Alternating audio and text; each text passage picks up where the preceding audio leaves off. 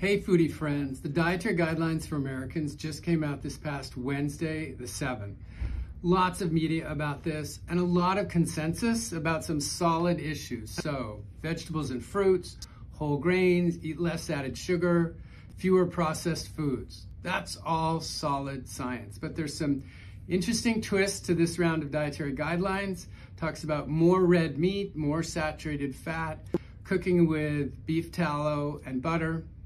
And I have to say, I'm taking this extremely personally. I had the honor of serving on the Dietary Guidelines Advisory Committee. This was a group of 20 scientists that went through a vetting process. We got selected back in 2023. We served for 2 years, all of 2023 and 2024. We met at least twice a week. We went to Washington, D.C. 6 times. We had a staff of more than 30 federal employees helping us search the literature for all the new evidence that had accumulated since the last time the 2020 guidelines came out. We were tasked with answering 60 different questions that were pre-selected for us. We had to come to consensus. There was a very rigorous, thorough, systematic process of identifying what papers to search for and how to grade them. And we ended up generating a 420-page report with a 1,000-page supplement that was submitted to the Secretaries of Agriculture and Health and Human Services in December of 2024. That happened to be just about the same time the administration was turning over in our country. And the new head of Health and Human Services was RFK Jr., who very publicly looked at these and responded in social media that they would be dismissed and not utilized. This was very hurtful. The 20 of us had all volunteered probably 1,000 hours each over the past 2 years to serve on this committee. They said they thought they were too complicated, they thought there was too much bias, and that they would create new dietary guidelines that would be simpler and more helpful, and now we have them.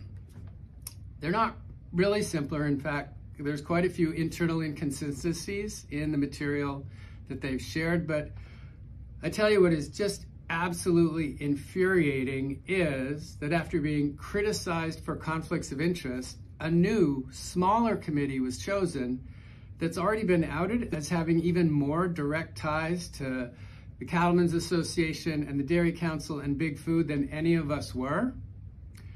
They did it in a shorter amount of time. There's less documentation. Our group had to do everything very publicly and very transparently. There's been almost no transparency and no public vetting of any of this. And the final gut punch to this whole thing was reading, finally, just yesterday, some of their material got released to show the foundation of how they come up with these new recommendations. And oddly, the rationale for what they did starts with an explanation of why they dismissed the report that 20 of us worked on for 2 years. And they said the primary concern was that we used a health equity lens to look at science. So this is absolutely, completely baffling. The dietary guidelines for Americans are for all Americans, not white affluent Americans of Northern European descent. That's why you need to be sensitive to things like dairy recommendations for the 3/4 of the world that's lactose intolerant. We were trying to take into account indigenous populations, Native Americans, really trying to be very inclusive. And to read that one of the reasons our work was dismissed was because of using a health equity lens, I have to say in most cases, using that lens wasn't all that helpful because in reviewing our data, those kinds of facts had to be collected. We had to have good race ethnicity data, good socioeconomic status data, and quite a few of the papers that we retrieved from the past didn't have great data. So even though we made very serious attempts to include that when we could, it was often the case that we couldn't seriously address it. And in most cases, we said maybe future federal funding should be tied to making sure that that kind of data is available if someone were to want to look at it that way. So it's just, I'm incensed, I'm infuriated, I'm depressed that after 2 years of volunteer work, our report was dismissed.